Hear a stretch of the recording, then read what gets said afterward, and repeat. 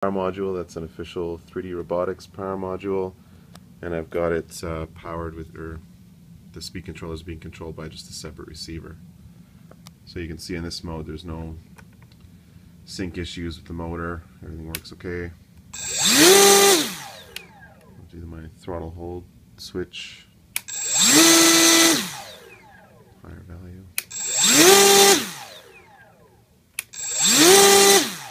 You can definitely tell the difference between this firmware and the Simon K because it's slower to pick up speed.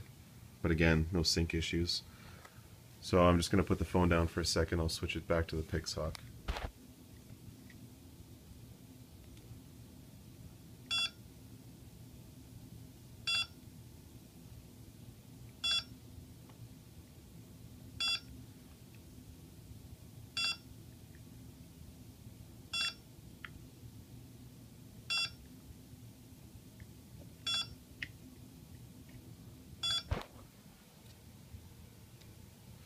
Okay, so Pixhawk.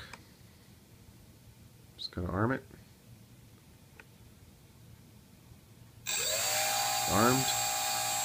Alright, now this one I do get sync issues again.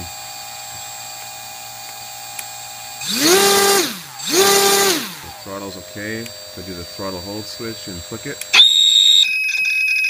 Terrible.